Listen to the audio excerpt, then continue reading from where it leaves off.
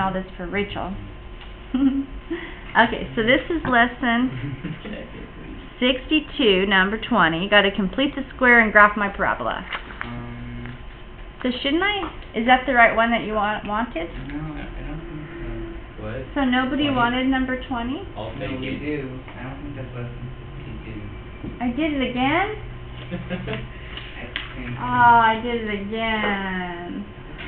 Oh, okay, number 20, that's why you said it would be fast. Whoa, whoa, whoa. Okay, well, I'm going to leave the... So this is lesson 62, number 20. Where'd you go? Hey, is that right? Is it that the one that you wanted? Yes. Yeah. Okay, I don't know, I keep trying to do lesson 63. Write the equation of the following sinusoids in terms of cosine. So this thing, I'm going to compare it to cosine, and I hope that you guys know what cosine looks like now.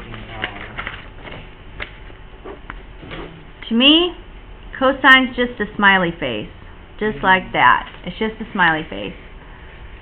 Okay? So I don't think there's been a phase shift. I can see that it didn't, you know, like they're both going right, the high point, the max is on the y-axis. So this is how it goes. It's going to go midline, amplitude, period, and phase shift. It spells maps. The midline is, let's see what it is. Did you figure it out? 10. I think it's like -3. Whose problem is this? Yours. Okay, so the midline, I'm going to put the midline here, then I'm going to put the amplitude, then the period, then the phase shift. I already figured out I don't think there's a phase shift because see how the top's going right through the y-axis like it should. So there's no phase shift. I have to write it as cosine, so it's going to be cosine, and there's no phase shift, so it's going to be cosine x, I guess, because see how that's x right there. I want the midline. So I go the distance between 2 and -8 is actually going to be 10, the absolute value of it. So that means that the amplitude's half of that, 5. The amplitude's 5, so you're going to get a 5. Wait a second. Here, let's fix this up. 5 cosine, and then if there is something with the period, we'll put it right there, and then we'll put the x.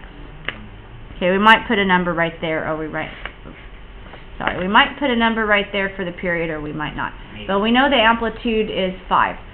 And so what does that make the midline be? If that's 2 and you subtract 5? 3. I'm getting -3. Yeah. And if you look from the bottom and it's 8 and you go up by 5, that'll get you there too. That's -3. So y equals -3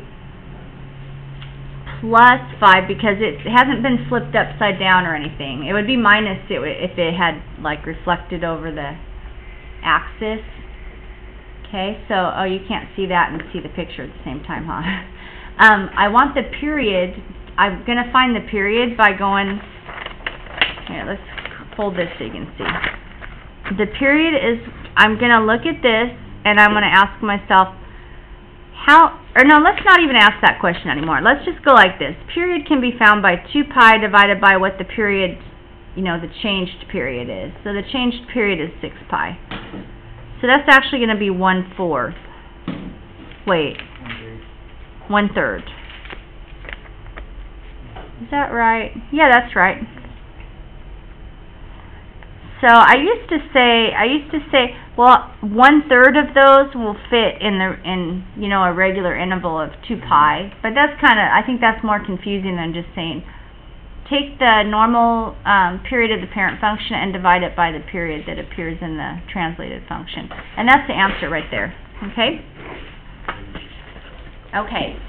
That was number, now I lost it already because I keep getting lost. That was number 20. So number 20 is off our list. Let's go on to 22. Got 4 more problems. Close it, close it, close it. Where does it go?